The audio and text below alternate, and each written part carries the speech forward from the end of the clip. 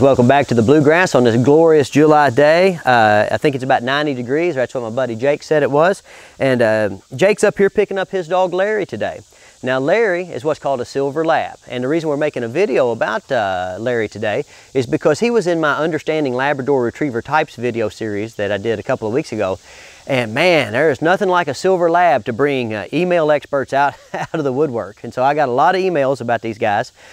Some people asking me what it was, some people telling me what it was, some people telling me that I ought not feature them on my channel. I mean, I just got a lot of emails. So I thought, hey, look, we'll just make a video about it. Now, I'm not claiming to be the world's foremost genetic expert on Labrador Retriever types and history. Okay, I'm just going to tell you from my perspective what I've seen, and kind of how the basic argument goes as it relates to these silver dogs, right?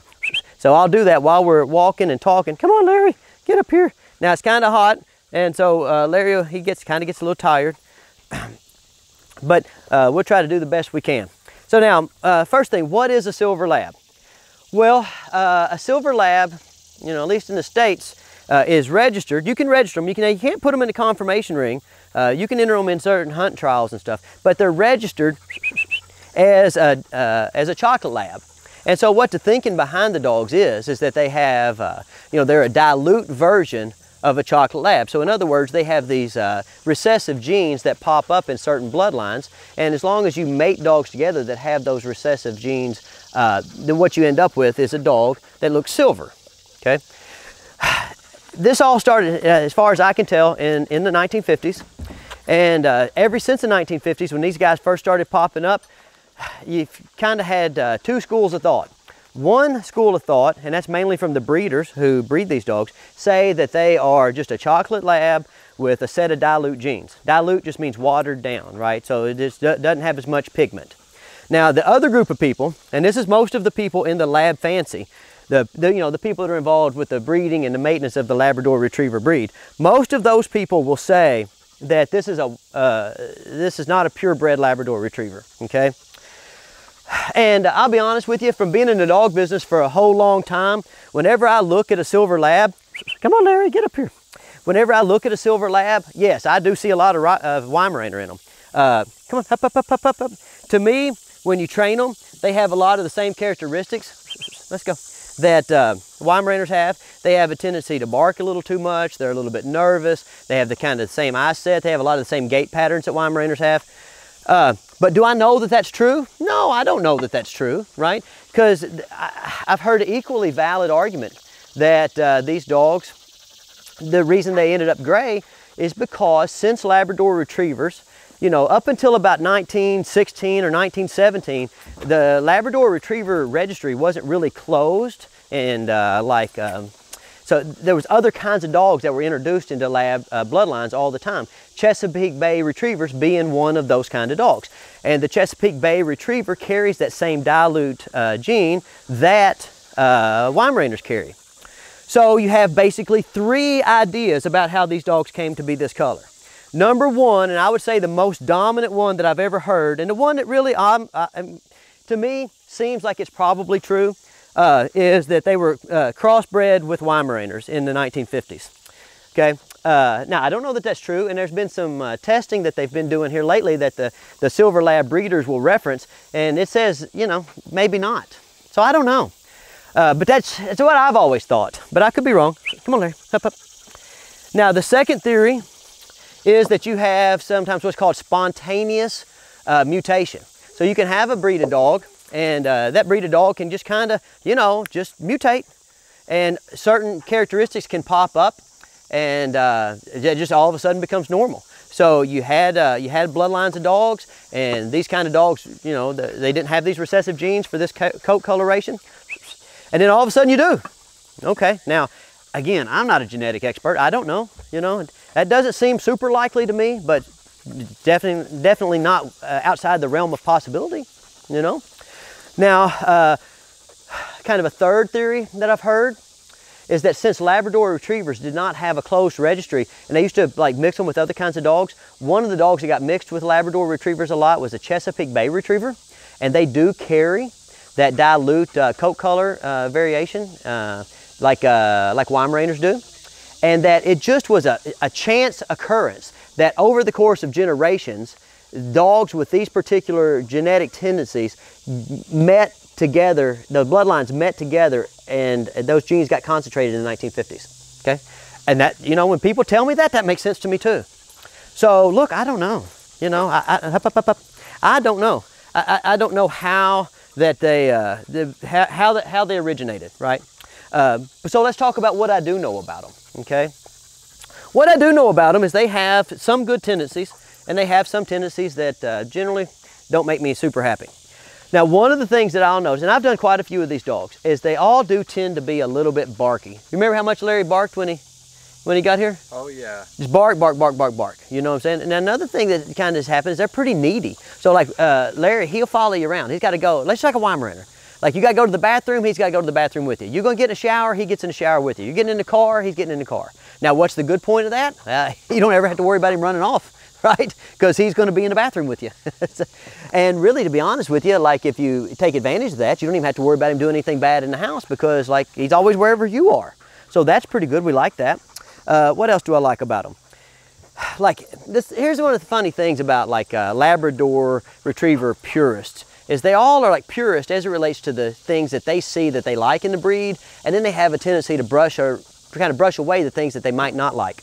Now, so this dog, man, if I had to bet my house on it, would I say this dog has some Weimaraner in it? Yeah, I would, right? Does that necessarily matter to me? Nah, I mean, I don't know. I breed dogs that like to fetch. These dogs, I've never seen one that really liked to fetch as much as would beat my standard, so that's why I wouldn't get one, not so much for the coat color. Things I like about them, look at it, show them that eye, Eli. One of the things you'll see with Labrador Retrievers nowadays, especially what they call English bred dogs or show bred dogs, is they have ectropion eyes, right? Their eyes, like they're saggy. Like, see, let me see if I can make this one sag. See that? Like you'll see a lot of real fancy Labradors now, by the time they're 2 or 3 years old, and when we take them out in the field and stuff, they end up getting like seeds in their, nope, don't go anywhere. They end up getting seeds and stuff in their eyelids. Now, what Larry's saying right now is, Stonnie, why are we standing out here under the sun when we could be over there under the shade? So you have to bear with him if he didn't want to be up there. Okay, so that's the thing I like about these Silver Labs. They almost all have nice, tight eyelids, right? Now, so what's something that I don't like about them? Show them this coat. Now, their coat, if you could, I want you to look at this coat, and you can see how it kind of looks rough. Hey, Mr. No Name, come here, up, up, up. Come on, come on, come on. Up, up, get up there. Now, you look at Mr. No Name's coat and see how smooth and silky it looks, okay? These dogs are prone to, oh, you get down, you get down. These dogs are kind of prone to coat problems, and one of the things is, I think it's called dilute, you know, and you had to double check me on that, but I think that's what it's called.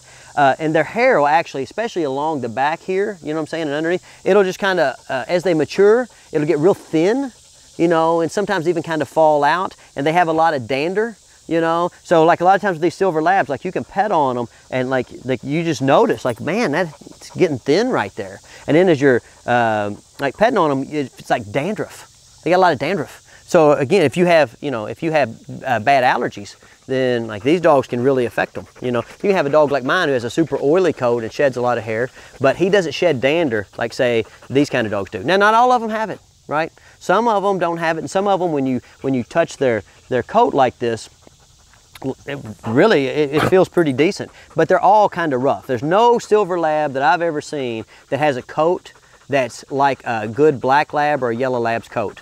So again, that's another different. I've always chalked that up to them being part Weimaraner, you know. But do I know? No, I don't know. You know, there's an interview that you can download from a guy who, like, in the 50s there was only 2 kennels that kind of started producing these breeds. And the guy makes a very compelling argument of how the genetic testing shows that these dogs are really just chocolate labs that have recessive genes as it relates to the diluted coat color. So I don't know, but I can tell you this. They almost all have nice tight eyelids, and they almost all have coats that they're not the best coat in the world, you know. And it's like I was telling you with those Golden Doodles and the Golden Doodle Puppy Size Adventure video. it's something that you have to touch to understand. When you touch this dog, you would most certainly understand what I'm talking about. So what I wanted to show you, is like we're just going to kind of have this dog and my dog, who are pretty similar in age, right? And so you can kind of see the size differences. You can kind of see the head shape. Now there's a noticeable difference between the head shape of Larry and the head shape of a bench bred dog, right? So like if you're used to seeing bench bred dogs or English bred dogs, when you look at this dog, yes, he's going to look a little bit more like a bird dog. And it's going to you're just going to have a tendency to look at them and see Weimaraner, I'm going to tell you. But like if you look at Mr. No Name, he's got kind of a long snout, and he also kind of has long ears. Everybody's always talking about these silver labs having this long kind of Weimaraner, thin, pointed ears. Well, you know, look at Mr. No Name. If Mr. No Name was silver colored, if I spray painted him silver, then him and Larry start to look a little bit more similar, okay? So like I see lots and lots of English lab puppies. I mean, I do a lot of them a month. So I get one of these guys come out here and I look at them and man, that Weimaraner, it pops right out at me. But you see some of these field bred dogs, American bred labs, and you think, well, what if I was to like erase some of that color out of him? Would it really be that different? So a lot of you guys who have made up your mind about how these dogs got to be this color, maybe you don't know exactly as much as you think. Maybe you do. I'm not saying you don't, but maybe you don't. So so this is how they kind of look. And as we're walking them, you can kind of compare sizes. Now, I'm a really small person, so sometimes it makes the size comparison seem not right. My son, George, he just now turned 13. Today's his birthday. Happy birthday, George. So he's about 13 years old. And he's kind of small for a 13-year-old boy, but kind of not that small. Now, these dogs, as you watch, kind of watch them walk, kind of watch them move, kind of watch how many treats we have to give them, because it is hot out here, and when it's hot, you got to pay them a little more, and see if you think that there's a lot of difference. Now, what we're going to be talking about, come on, what we're going to talk about, see, look, Larry starts to dragging. I bring this little bit of dog crack out, he'll get fired up. As we're walking around here, like you'll notice the movement patterns, they're not all that dissimilar from each other. Now, one of the things you will notice is these silver labs, I have yet, come on Larry, up, up, up. I have yet to meet a particularly coordinated one, you know, okay? Larry has fallen off of this dog walk 5,000 times, you know what I mean? And so when, like we always have to try to master the short dog walks, the small dog walks, before we move over to the taller ones, because we don't want them falling off the taller ones. But he had a lot of problem with all of our small challenges course.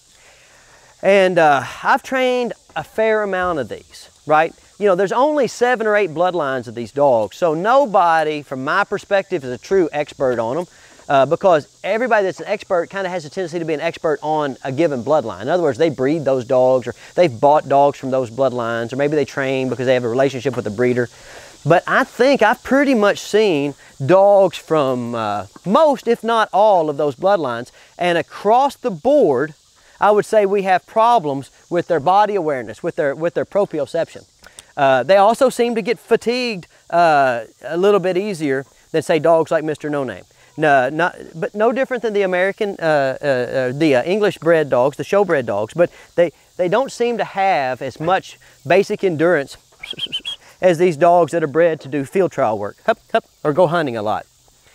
Also, what we notice, and we're going to show you here in a second, we're going to get the dummy launcher out. I have yet to run up on a silver lab that was a super good fetcher.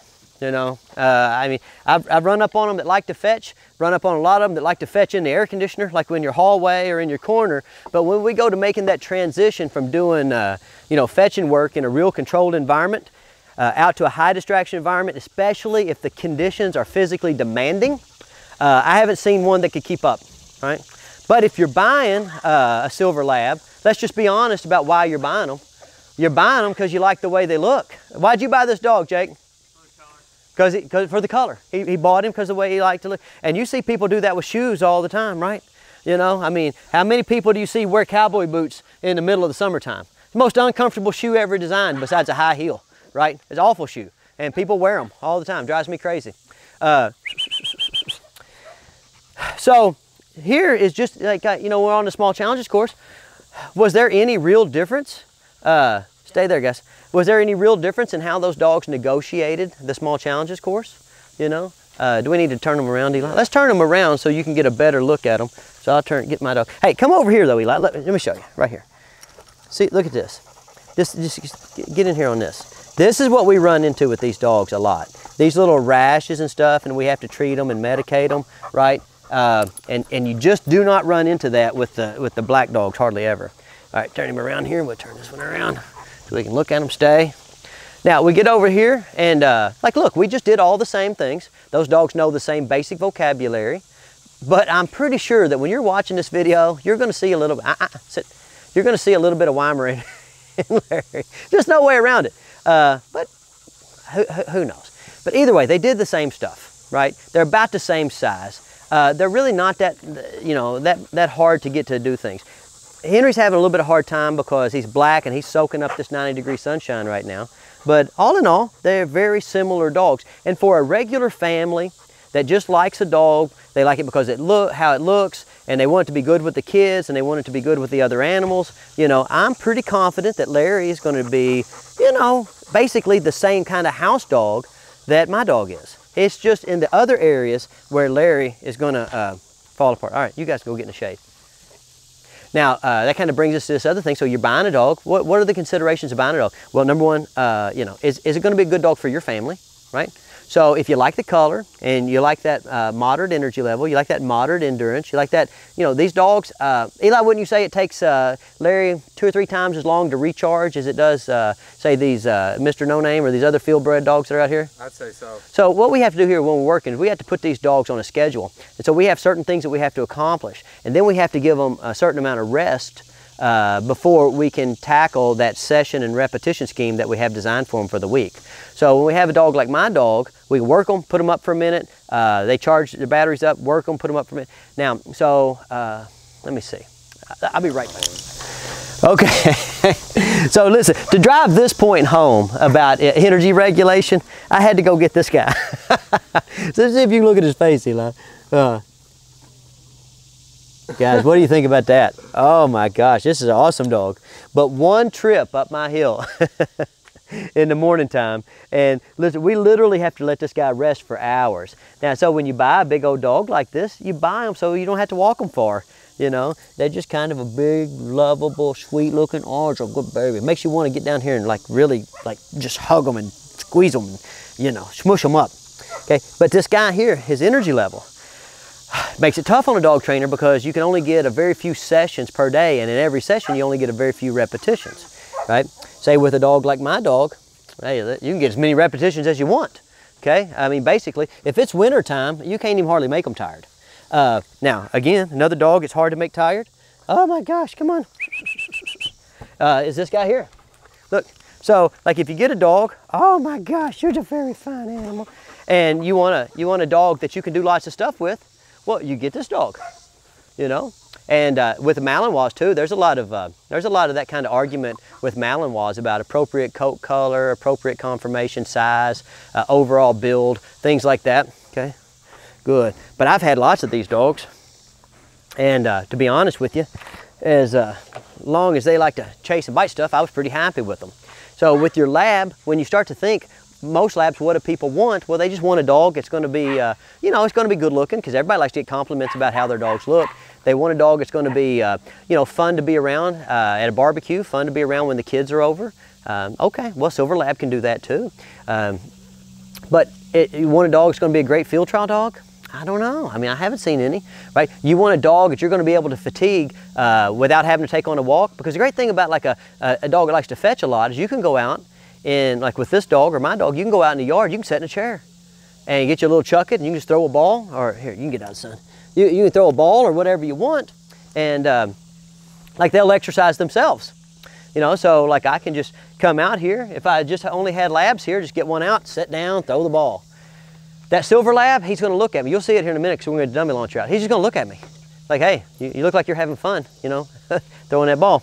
But as far as just coming over here, look, Larry comes over here, get in a position, does great with food work. They have tremendous appetites. It's friendly, it's outgoing, it's a good size. So the last thing you think about when you're buying these dogs is price. And are they a little bit more expensive than the other kinds? Yeah, you know, they are. I think you look at spending anywhere from, say on the low end, maybe $1,250 to on the high end, $2,500 or $3,000. Back up there, Eli. And you might say, well, when you look at this dog, to you, he's worth $3,000 or $4,000 or $5,000 because when you come home from work, when you see him, the way he looks, like makes you feel a certain way. And don't lie. Listen, I know all of you out there are going to make comments or send me emails. Stonnie, I don't care about how dogs look. That's not true. You do. You care about how your shirt looks. You care about how your car looks. You care about how your makeup looks. If you didn't care, you wouldn't wear it, right? So when you go to buying a dog, you cannot escape.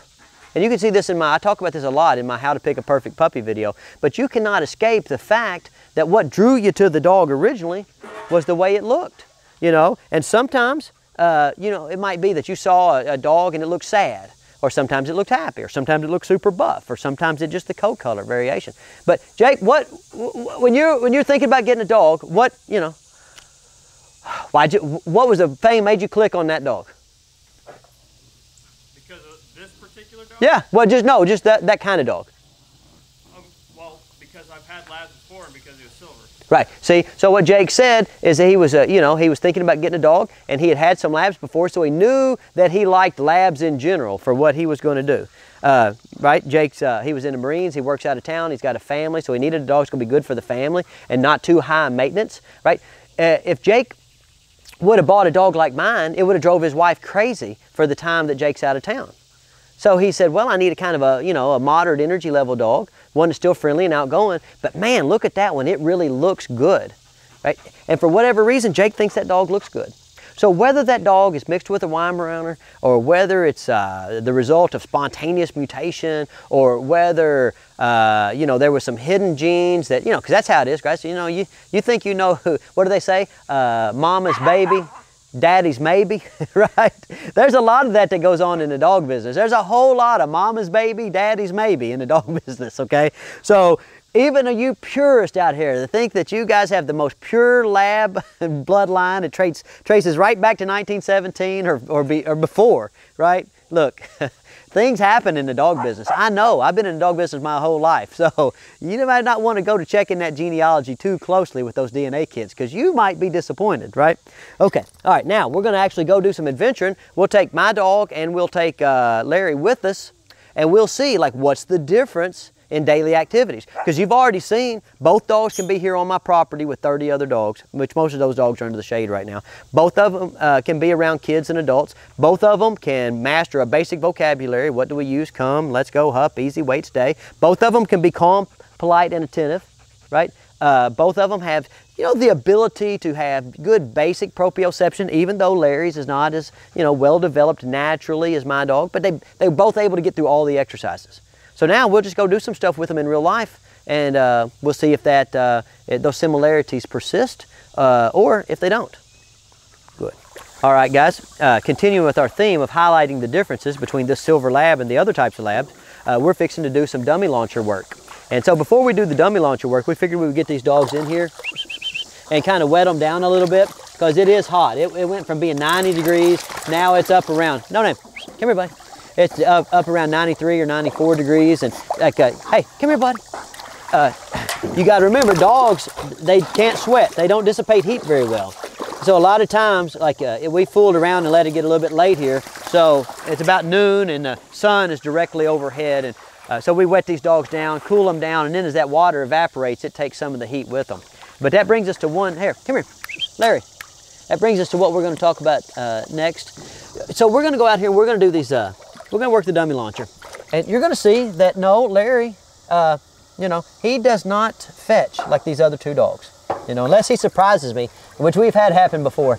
I always say something in the dog business. Anytime you say something's going to happen or not going to happen, the dogs love to prove you wrong. But I don't think Larry is going to go to quite as much effort to do the retrieving as, say, this dog here, right? So is that a big difference? I don't know. How many people that have Labrador Retrievers really get out and do a whole lot of fetching with them? You know, I think that's going to kind of highlight a difference between him and these two. But so far, what differences have you really noticed? You know, I got Larry out and we walked the course. He has a, you know, fine vocabulary. He has fine physical skills. Maybe not quite as good as Mr. No Names, but I mean, good enough to go, right? Like you've been on sports teams before. Is everybody the same, you know, as it comes to performance levels on a sports team? No. Does that mean they can't be on the team? No. Everybody can have a role to play. And then, you know, we're going to go out back and do some stuff. And one of the things that you'll really notice, like, you know, when people talk about problems with these dogs, is when I bring up the stuff about the ectropion eyes. Guys, look at this eye set. So we're gonna go do some adventures. It's gonna involve being in some brush and stuff. When I get back to the kennel, I'm not gonna have to do anything special to Larry. Whereas with a lot of these bench bred dogs, they're so kind of, they got, you know, those nice square heads and they're kind of big. But a big problem that you get, man, is every time we go out, you know, their eyes are kind of doing this, right? Show me, La. That's, and you'll see that a lot, right? Well, guess what gets in there, guys? Seeds and vegetable matter, just all kinds of stuff. So we go out and we work the dogs, then we've got to come in, and when we're doing our cursory physical exams, we have to look in their eyes, then we have to take this saline solution and wipe out their eyes. I haven't seen not one silver lab out here at the kennel that had, you know, those real saggy eyes. Now, are they out there? Again, I'm not an expert, I don't know. So don't send me 1,000 pictures of, you know, silver labs with droopy eyes. And now about this coat, right? Like even when this coat gets wet, it does feel different, you know? And is that alopecia? I might have called it propecia earlier. You know, I get confused sometimes when it comes to words. Not that smart. But like, you know, is that a big deal? No, he's got enough coat. Show him this coat here. He's got enough coat so that like he can protect his skin from all the, you know, the briars and stuff that's out there to a large degree. And he's got enough coat that he can stay warm in the winter time. So, you know, that coat problem, I think you just look and ask a breeder if they have problems with that, and, you know, given the option, would you buy a dog that has a tendency towards that, developing that dilute alopecia? No, don't, right? But is the dilute alopecia any worse than dogs that have really saggy eyes? I mean, how do you balance those things out? So there's just some more stuff for you to think about. Okay, now we're gonna go over here and do the dummy launcher.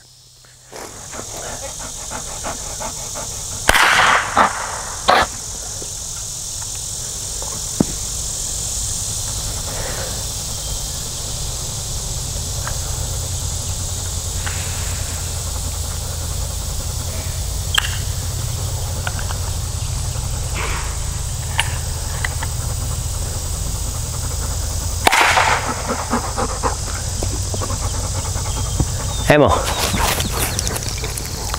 Now see, Ammo's really hauling despite being a little overweight. Good boy, Ammo. Very nice. Now you can see him, watch as he runs down here. Like, okay. There's a lot of Ammo moving around there, but good. And so he's hot, he's tired, it's humid, but still he has a lot of vigor to go get the other one. Ammo, fetch it up. So he's gonna run out there and he's gonna get it and he's gonna come back. Good boy, Ammo. Very nice. Oh, what a good boy. Get around here. And so we'll turn around so you can see him. And now look, this is Ammo. Get around here. So this is Ammo being out of shape, being in the middle of summer and super hot, but he's still got enough drive to go and get these things multiple times. Even when he messes up, he's like, okay, well, I'll try harder. I'll do it better next time, okay? And, you know, I didn't make him have that, right? That's just kind of how he came. My dog's the same way. I'll go get him right now and show you. Good. There's our first dummy. It's gone. Now the thing to remember, guys, when you're doing this kind of stuff, dogs that really like to fetch, they're going to mess up more often, because dogs that like to do the movement exercises, well, look, they don't like to be still. And so that's why you'll notice I've got this little tab leash on the dog, just to keep him from breaking and giving me a hard time. And here goes our second dummy. And then I'm just going to let him go. No. Good. Now it's good effort. Come on, buddy. Come on, good boy. Very nice. So hard out, hard back. Good boy. Come around here, get into position. Good. No. And even in this heat, you'll notice like he takes right off after that second one. Guys, it's hard. I mean, if you don't believe it, go out in the 95-degree heat and you run about 50 yards and then turn around and see how excited you are to do it twice in a row. Good boy. Come on, come on. Come on, good boy. Very nice. Hey, and then what I want you to think about, let me get him in position here. Not only do you need to, get around here.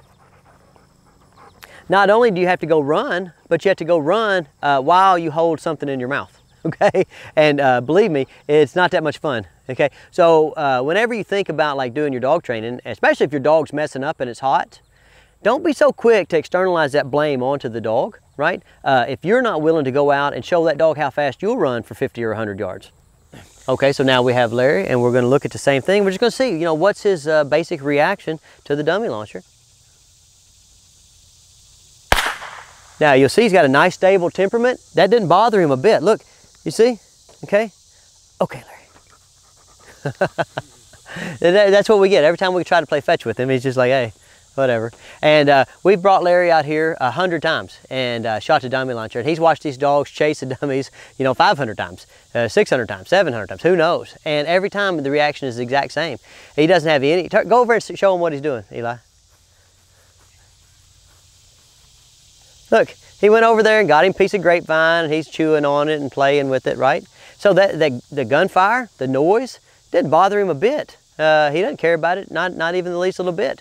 So, you know, you can take him somewhere, there's some fireworks or there's some shooting going on, you can take him to skeet range.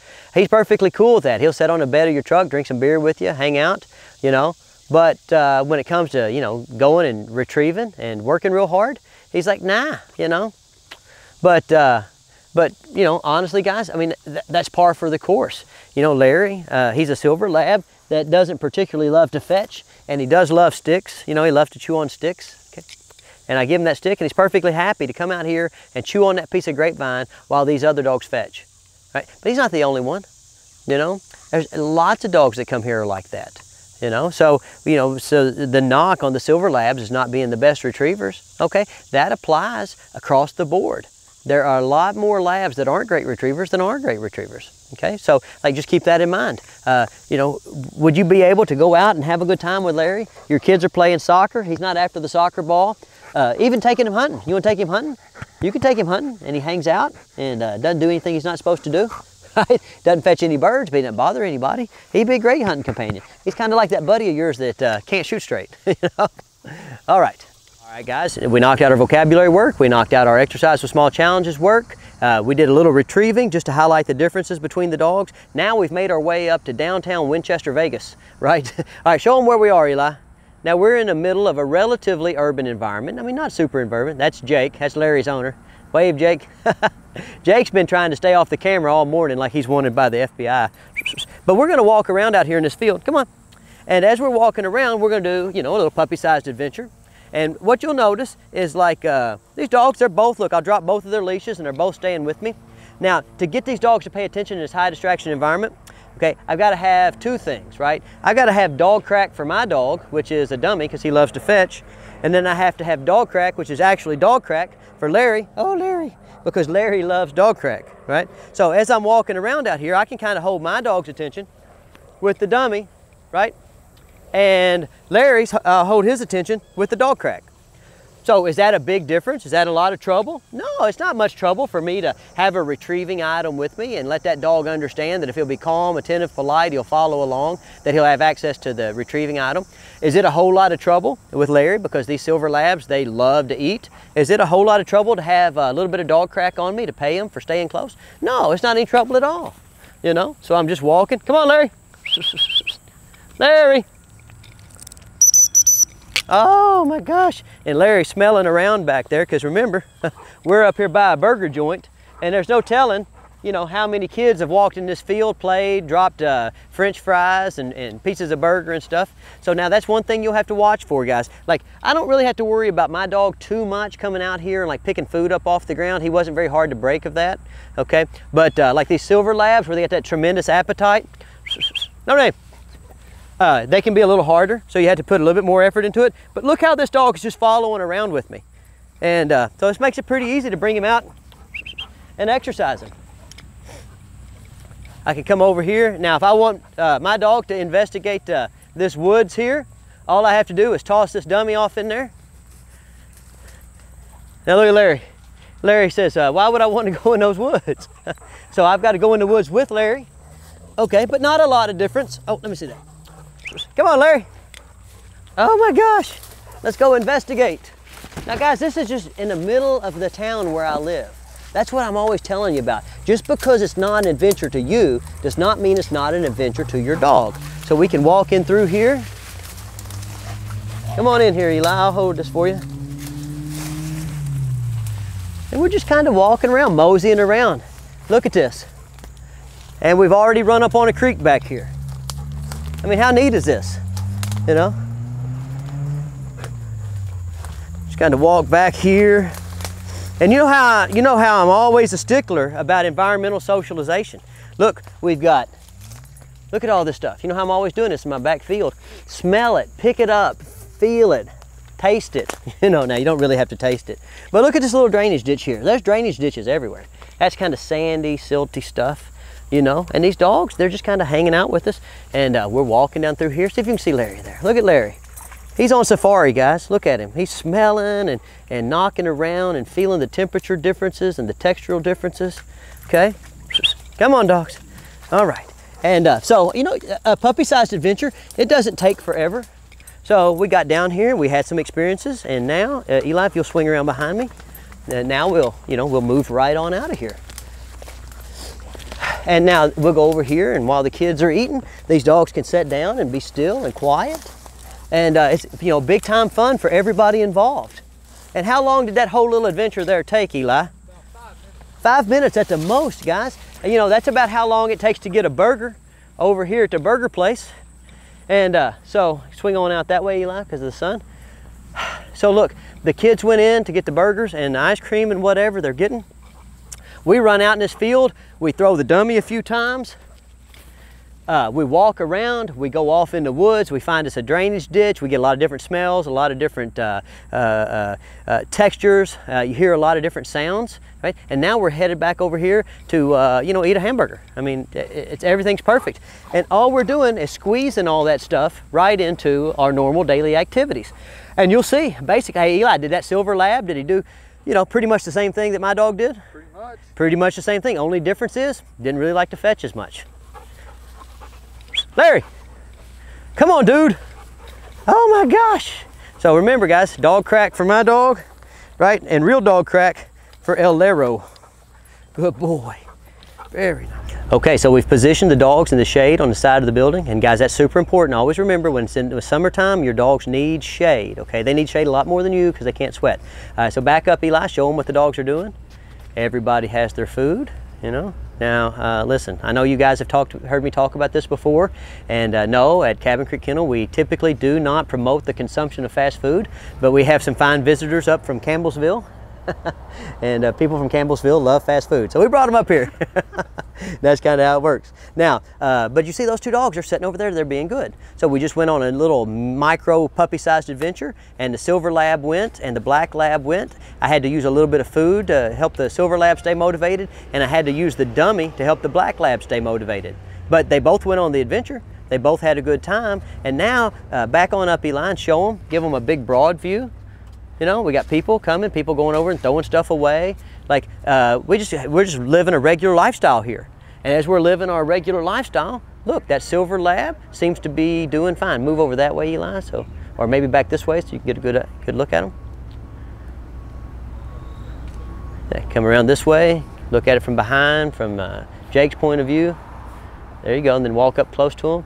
And you can see, even with Eli walking around, even with the family sitting there eating food, both of those dogs are equally able to sit there and pay attention. We got a fella getting into his truck over there. He's fixing to drive off, you know. And I have the same amount of faith in both dogs that they're going to be able to stay still.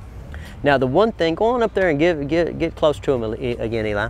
The one thing that you will run into if you have a silver lab in public is that more people are going to come up to you and ask you, what kind of dog is he? What can they pet him? You know, he's just going to draw a lot of attention. Where I can go a lot of places with my dog, and he's just another black lab. And yes, he minds well, but he doesn't draw attention. Everywhere we go with Larry, everybody wants to touch him, everybody wants to pet him, everybody. So believe it or not, it's harder for Larry to mind in public than it is my dog, simply because more of the public is paying attention to Larry. And so when you have a dozen people walk by and they all look at you and ooh and awe and carry on, well, then you start to think you're important. And when you think you're important, you don't think you ought to have to stay still. I mean, that just makes common sense. All right, we're gonna go ahead and knock out this junk food eating, and then we're gonna go get us some lumber. All right, so I had a good experience in Lowe's. They cut my plywood exactly like I needed for my shelves, and we're gonna get back to comparing these two dogs.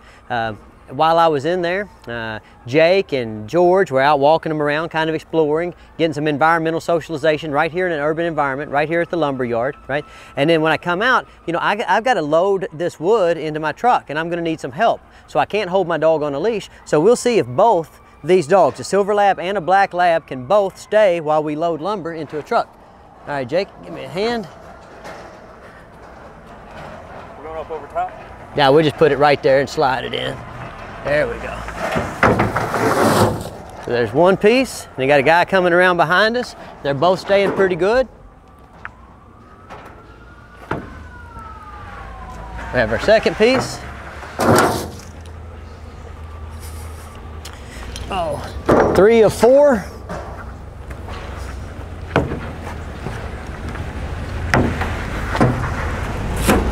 Now a truck's coming, and what that truck did is it caused Larry to get up. Oh, and Larry did get up a little bit sooner than this dog, but he was closer to the truck. Come here, get here. Sit, stay. So we'll call that a draw, okay? All right, now we're doing 4 of 4. Now we got another truck leaving, so we're gonna have to move the dogs out of the way so they don't actually get run over. But this is pretty much even. Wouldn't you call that even, Eli? I think so. All right. So it looks like a silver lab can come out to Lowe's and do some environmental socialization and stay while you load your truck about as good as a black lab can. All right, and so we went by the lumber yard. That's the kind of family activity that you have to do with the dog. And now we're at the park. So Jake and his little girl, they're already up there swinging, and we're going to walk over there and see them. But guys, what I'm trying to make the point of is, like, we're running errands, and both these dogs are doing fine. Now we're at the park, and we're going to do a little playing with Jake's little girl. She's going to do some swinging. These dogs are going to have to be still, and we're going to see, you know, what the comparison is like. You know, can they both be calm, attentive, and polite while you're doing a family activity? And then since we're at the park, we're going to try to think about, like, how we can take advantage of everything the park has to offer, right? I mean, when you come to the park, you obviously, show them this big green space here, Eli. I mean, you obviously, you know, parks have fields, and parks have, you know, they have swings and they have slides and stuff like that. But every park, guys, has other stuff to offer. And our little park has a nice little creek. So we're gonna come up here and we're gonna do a little swinging. And then once we're done a little bit of swinging, then we're gonna turn around and go down here, and we're gonna let these dogs play in the creek a little bit. Jake and Jackie are already over here pre-positioned. And so I'm gonna have these guys sit, and I'm gonna have this guy sit. And even though it's real hot out here, stay, you know, this kind of stuff, it's not like, you know, it doesn't get too hot, so it's pretty easy to have a dog sit on, even in the direct sunlight. You just don't wanna leave them over there for too long. But what's gonna happen here is we're gonna try to get those dogs to stay while we engage in, you know, a family activity. And so here comes Larry, he's swinging. I'm gonna try to catch him. Good. Now, you know, just any ham and egg or dog trainer can get a dog to sit and stay while they're swinging. That's not really that big a deal, right? But what we're gonna try to do is get these dogs to sit and stay while me and Jake simultaneously dismount, right? And then in the comments below, you guys can score us and tell me who gets the better dismount. I'm gonna try to catch him, because, see, you can already tell I'm getting a little bit higher, you know, so I might have to slow down just a little bit. All right, now, so we're gonna go on 3. So I'm gonna come back. 1, 2. On 3 is the dismount. Switch. 3. What? Listen. Right, I win. Come on, you can play catch up. I stuck mine. I win. Okay. All right. You did? Okay, Jackie. Now let's go. Let these dogs. They stayed. So let's have a good party time with them. Okay, guys. Come on. Let's run up here. Oh, come on, babies. Let's see if we can get them to climb up here with us. Now maybe a point for the black lab. Come on, silver lab. You can go up there. Dang, that's pretty nice. All right. Wait till I catch you, Jackie, and we'll all go down the slide together. Oh, okay. That slide has a So look, pound. this guy's perfect, and this guy's perfect. All right, so we'll come down behind you. So let me get these two guys so they don't accidentally crush you. All right, and then you go down. Oh, And then here, me and these dogs trying to come down, then Jake. Come on, dogs. Whoa, perfect. All right, Jake, redeem yourself. Good job. Very nice. All right, so the score is still about even, right? We did our work at the kennel. We went and we ate some crazy food for lunch. We did a little mini urban adventure. We went to Lowe's. Now we're doing this kind of park adventure. It's looking about even, except that this dog fetches a little better, you know? I mean, that's about what we have run up on, right? My dog fetches a little better. Everybody's had a good time. I've had a good time. Jake, you had a good time? Terrible. Terrible. Jackie, you had a good time? Jackie's had a good time. These dogs have had a good time. Both of these dogs have been pleasurable to go out and do adventures with. So now we have one more thing. We're gonna go down here and we're gonna get in the water and we're gonna see if there's any difference in, you know, like their bravery as it relates to trying something new. Which isn't, well, okay, look, so I'm cheating. That's really not anything new for my dog. My dog's been in the water about 9 million times. So we're gonna go down here and both of these dogs have been in the water some, but we'll just see if there's any difference between how they like it. All right, now for our water challenge. We're gonna come down here and this water's kind of deep. And look, they both went in there at the same time. Now I'm gonna get in here with them a little bit.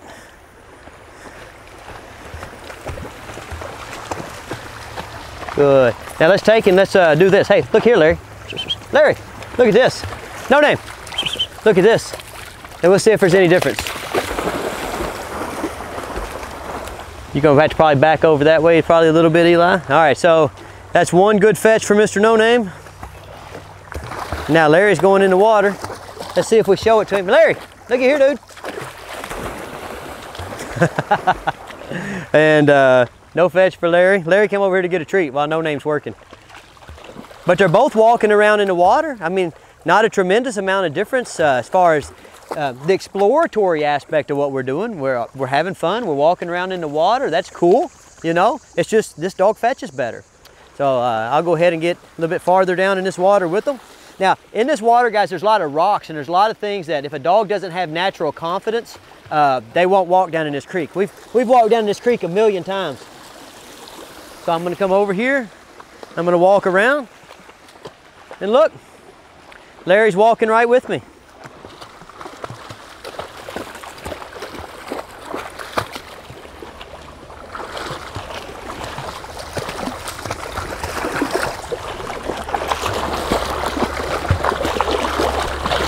And like I said, other than the fact that, look, that happens, right?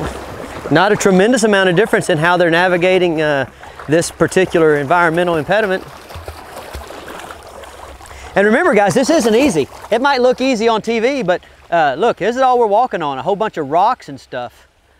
So it takes, these dogs have to be pretty brave because like your foot's turning the whole time you're in this little creek because they filled it up with these rocks so it won't wash out. Well, Larry's doing just fine.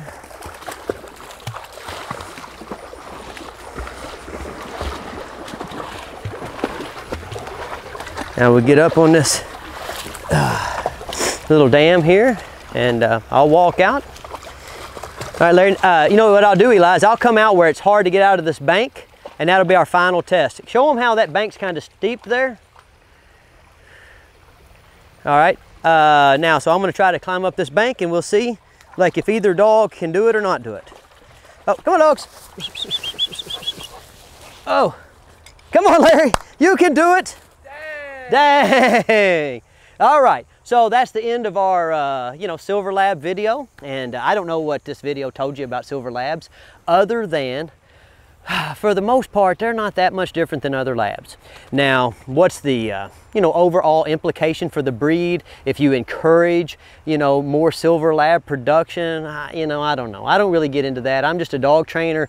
People bring me their dogs to help their dogs get to the point where they'll come, be still, have good manners, start off all social situations by being calm, attentive, and polite, and refrain from doing activities that are dangerous, destructive, or rude. And I'm here to tell you that Larry, as he's headed over there to play with his little girl, he's more than capable of doing that, just like this dog is. Now, if you want him to do something over and above that, so you want him to come, be still, have good manners, plus fetch really well, you know, I'm on the fence about that. Somebody's gonna have to bring me one that really fetches before I believe it. Oh, and for the record, yeah, I think they were crossed with Weimaraners, but who cares? See y'all later.